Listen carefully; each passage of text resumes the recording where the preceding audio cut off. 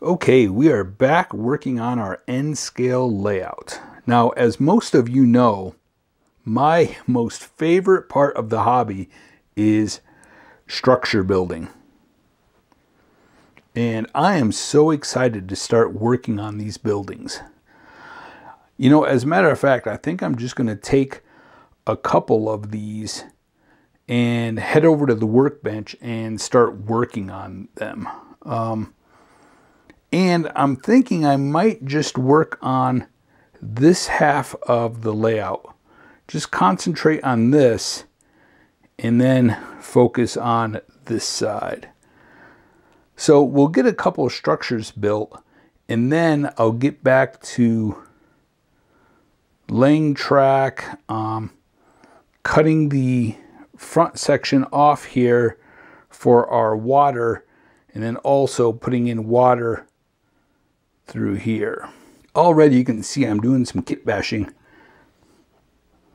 I'll go into detail on what I've done to modify these kits. Okay, so we're going to combine this DPM kit and this Walters kit. It is from their Cornerstone series. Now this kit is so great for kit bashing because each section is separate. This would actually, it actually does take a long time to build this kit because, like I said, every section is separate. So you can build this in any configuration that you can come up with using all the different parts. And I'll show you how I modified mine. You'll see there's 3 sections in the front, but on this there's only 2 sections on the roof, and then they left off the 3rd section. I took a section from the other side and added it. So we have 3 sections here and 3 sections in the front. Then I built this, and I built this section from other walls from the kit, and that will go like that. And then there is a peaked roof that goes straight back right to the center of this section right here. And then I took the back and we're going to put that over here up on the roof, and that peaked roof will go right to the center of this middle section right here. That way it'll just have, they'll be at the same height and it'll give it a uniformed look. And then of course there's lots of rooftop details and vents. Here is that peaked roof. So if you cut that into 3 sections, 1 section will go over here and then 2 sections will go on this one. But I'm getting ahead of myself. We'll get to that eventually. First, what I'm going to do is spray this all with a reddish brown primer. Okay, everything is painted and dry. I'm actually going to let it dry for actually a few more hours. I want it to be really good and dry before we do anything else to it. Next, what I'm doing is getting together all of the windows for both kits. And I was going to show you on this kit here, you can see all the extra parts that are still left. We're going to be able to build probably a whole nother structure out of this, or kit bash it with another structure. So that'll be fun. That DPM is a great kit. All right, now this is going to take a little while, but I need to figure out, I suppose I could just paint these all rather than trying to count everything. But yeah, there's a lot of windows. Just a lot of windows and doors. Here are all the windows for the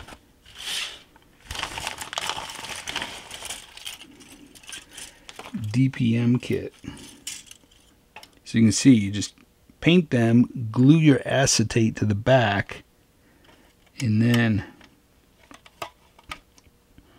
put them in place. Okay, next let's start sponging on some brick colors. We're going to use burnt orange and French wine.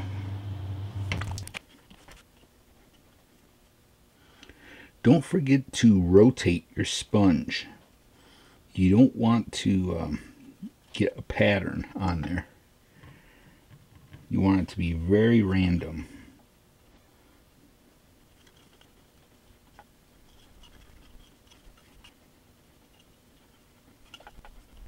Now you don't want to get it too heavy or too thick on there. So if you do get a spot that's a little heavy, take a dry piece, like the opposite side, and just dab it. Make sure that you can see all the mortar cracks.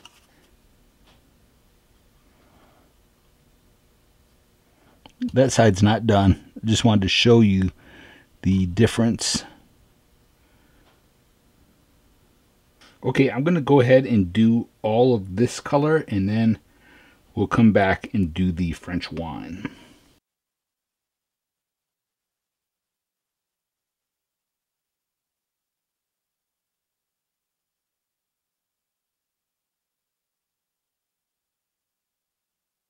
Okay, so we've done 2 colors so far.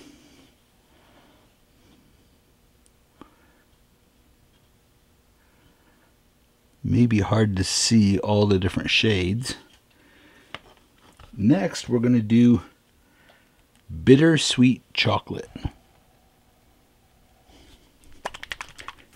And we're going to do very, very little of this.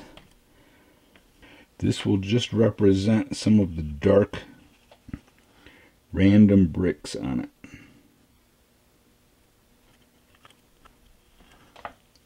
This does take a lot of time, for sure, and it takes patience, because towards the end of the wall you want to just hurry up and get on to the next one, so you start dabbing it maybe a little heavier, and you want to keep a consistent light tapping over the entire wall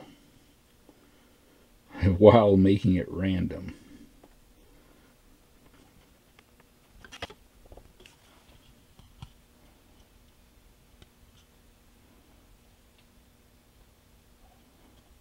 Okay, I'll go ahead and finish this, and then we'll move on to all the mortar. First, after this dries, we need to spray a dull coat over all of this. Let it dry really good, then come back in with our mortar. If you don't seal it, when this paint gets wet, it'll reactivate it, and all of your mortar will just turn a pink or orange color. I've decided to do one more color. It's called Rust Ochre.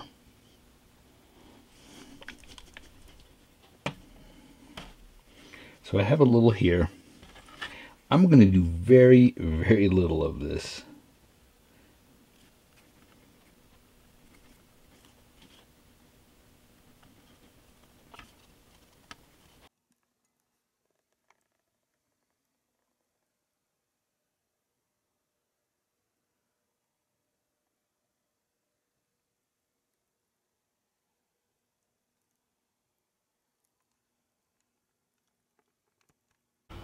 Okay, well, as you can see, it's pretty splotchy looking, and that's okay.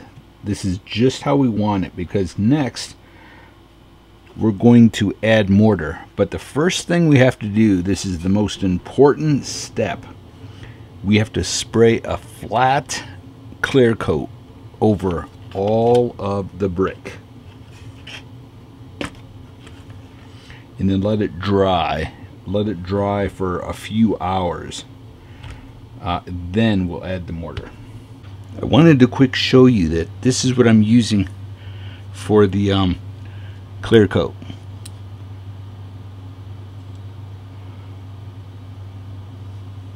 Okay, I've sprayed all of my doors and windows, and I decided to spray them with vintage teal. Now before I did this, I sprayed a clear coat on all of the bricks, so I'm letting that dry for a really long time. Now I just sprayed this, so I'm going to give this a little bit longer to dry, and then we're going to use a sponge and just take some of the bittersweet chocolate or any dark brown and sponge on to make this look like it's rusted metal. Okay, now we're adding rust to all this, and you want to be very, very delicate when doing this. And I found that you tend to be more delicate with sponging using tweezers rather than your fingers, because you tend to dab it heavier. And a makeup sponge works really well for this. You want very, very fine dots.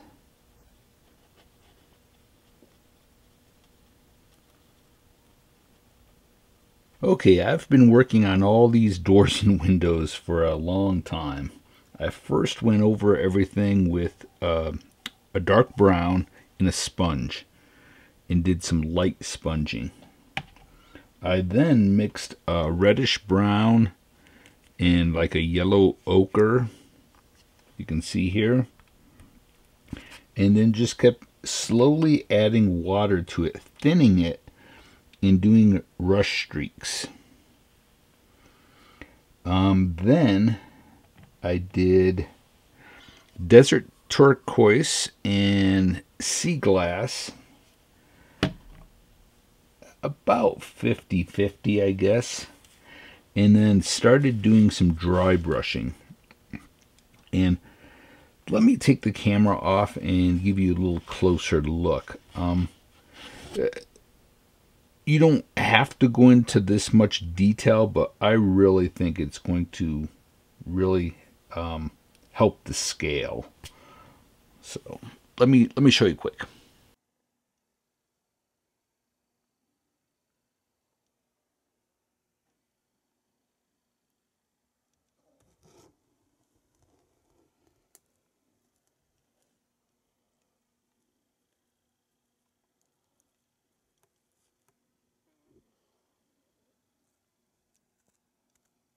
Okay, next we're going to add our mortar, and I'm using spackling compound. It's just like a white plaster. I have 2 little cups here with just clear water.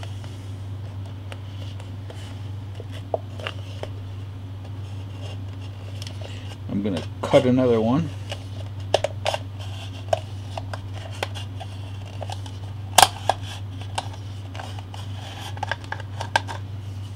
Now this one, we need to mix this with some gray paint. I think I'm going to use neutral gray. And of course I'm almost out, but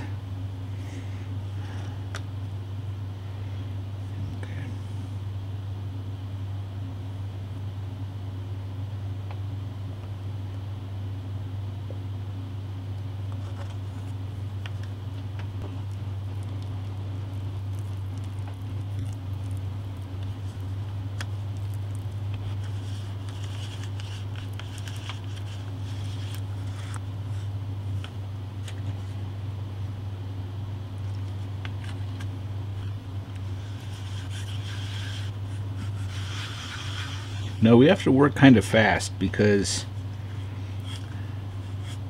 both this and acrylic paint dries pretty quick. Okay, let's start with this.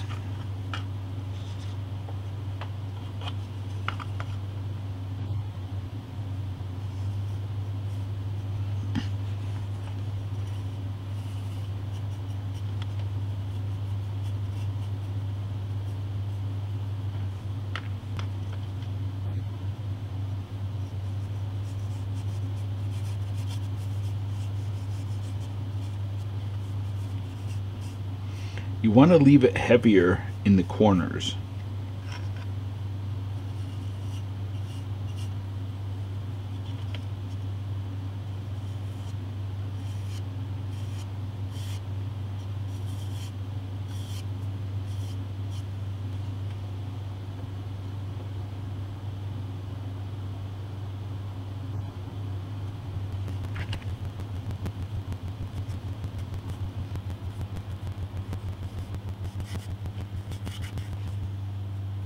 Now don't worry if it's not in every single little crack.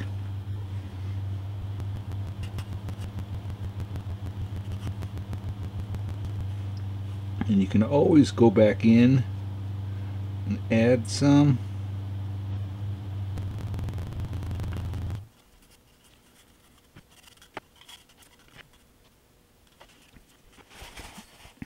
Now I'm just using a damp clean brush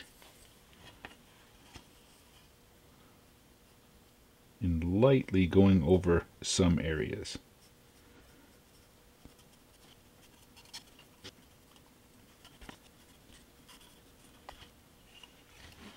Hopefully this is showing up good. Let me zoom in.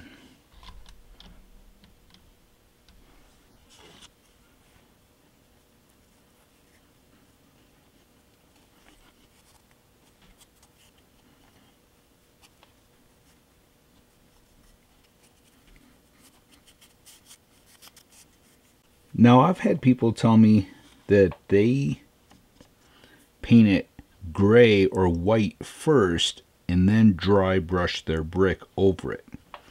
And you can do it that way. It works. It might give you a newer looking structure. I think it's much harder to do that in N scale because the bricks aren't raised that much.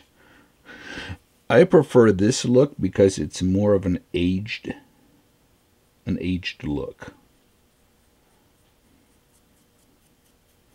And I prefer this technique in HO scale for the same reason. It just makes it look more aged.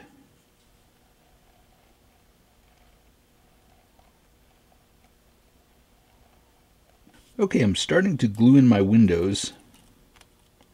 And first, I cut a whole bunch of pieces of acetate and glued them to the back. And then on these, I took some off-white paint and painted the back side so it looked like some of the windows have been patched in the factory. And you can see I've got my doors glued in place. Okay, let me get all of these windows. There's a lot, so it is definitely going to take me a while, but let me get all these glued in and then we'll move on to the next step. Well, as you can see, I'm getting all of the walls glued together. Now I've made these roof cards and I'm going to get those glued in next. And you can see I put in a 1/8 inch piece of strip wood to hold it and to glue it to.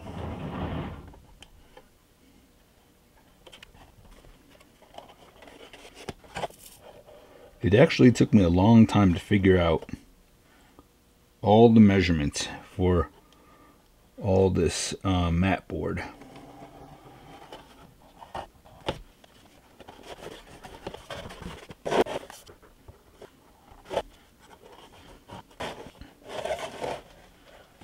Okay, this part gets a little complicated just because it was longer. Like that's a full piece right there. And you'll see there's some raised ribs on here, and I needed to cut it on there so it looked natural. Well, it worked on this one for this length, but this piece was a little short, so I actually had to cut some little pieces of plastic and glue on the end to make it the same length. And then these you can see are shorter, and again I used the same thickness of plastic and glued on the ends.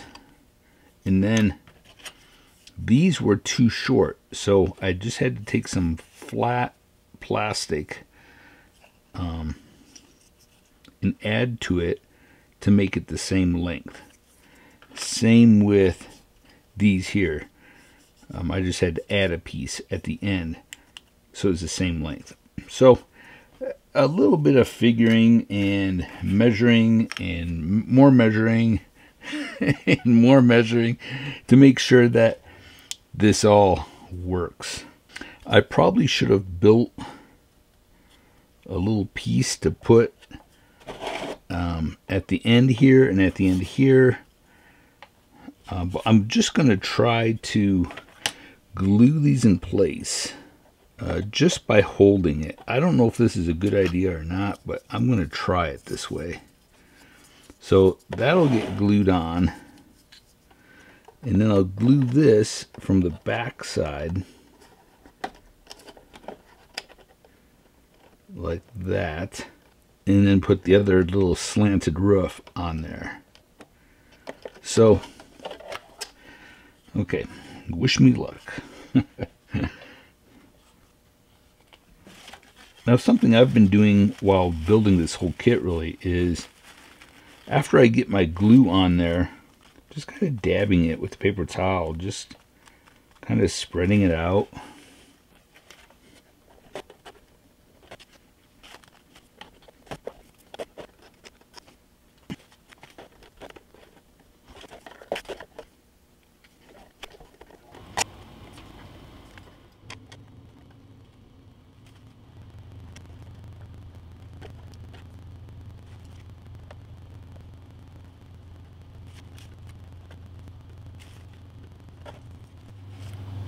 Okay, now we have these little pieces.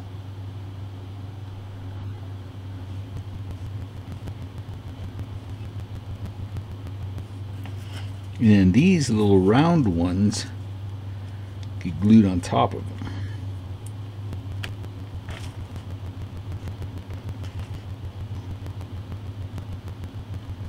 Okay, I found it easier to build this one right here on the bench rather than trying to glue it all in place. Now it's time to start adding lots of details, and I have to say I was a little disappointed. All of the details for this kit are white metal, and they need a lot of cleanup. They're just not very good parts. So there's some stuff, definitely some stuff that will work, but everything just has a lot of flashing on it. But there's a lot there's a lot of detail parts. So I'll see what resin ones I have, and I'll clean up some of these and get a gray primer sprayed on them. It's just too bad that every piece needs to be cleaned up. And when I say cleaned up, there's just a lot of extra flashing, so you have to take your blade and scrape all that off. Okay, well, I'll work on some of these and see what I can come up with. You know, I don't want to discourage people from getting this kit. It's a great kit. The walls are incredible. These white detail parts, the white metal detail parts, just need a lot of cleanup. So if you want to take the time, I have probably 3 or 4 different size files, even a bigger file like this. It does go quick, but every single casting needs cleanup. I'll show you, for example, on these tanks.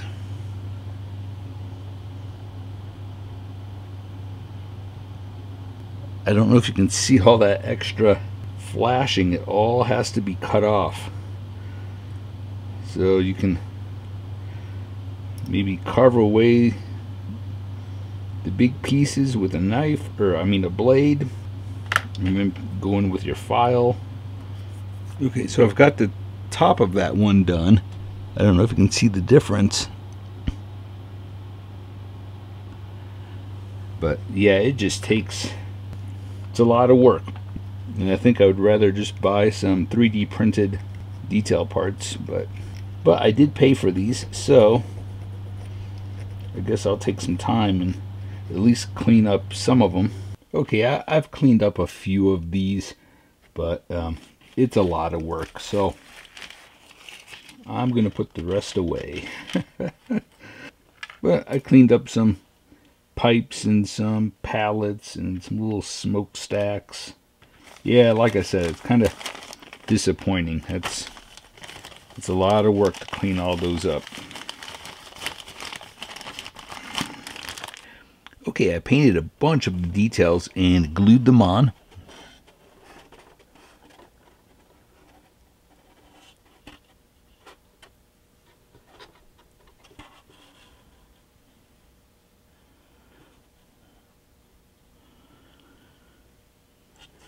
We'll get more details up here on the roof. We need to go in now with some pigments and do some weathering. And then I'd like to add some greenery, some vines growing up the side. Just a little bit, not too much. Okay, actually, let's start doing some, adding some pigments to add some value to this. Okay, I've been doing a lot of weathering with some pigments, and you can see I added a concrete dock here and one back here, and those are cut out of pink styrofoam on my hot wire cutter. And then I just added little strips of wood for little bumpers right there on the front. Let me take the camera off and show you where we're at. You know, I am not done with this. I still need to add lots of details up here. It needs signs put on it. I actually want to have some vines growing up the brick on the side. But I've got 5 days in this so far, and I'm just burned out. I really am. I just need a break from it. So this is as far as I'm going to go for now, and but I'm sure we'll finish it up pretty soon. Okay, let me take the camera off and give you a closer look.